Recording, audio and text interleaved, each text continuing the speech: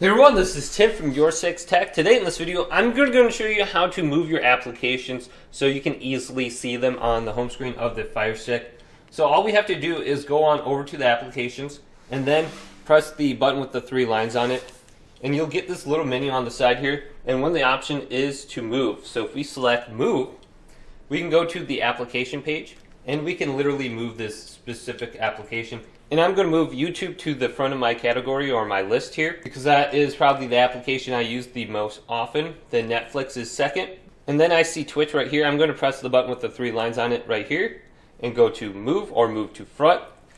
And I'm going to simply move this up to the top here. Now when I go back to the home screen on my Amazon Fire Stick, you can see Twitch is now the third app on my list. And I don't have to go down to recently used applications. I can just see it right on the top here.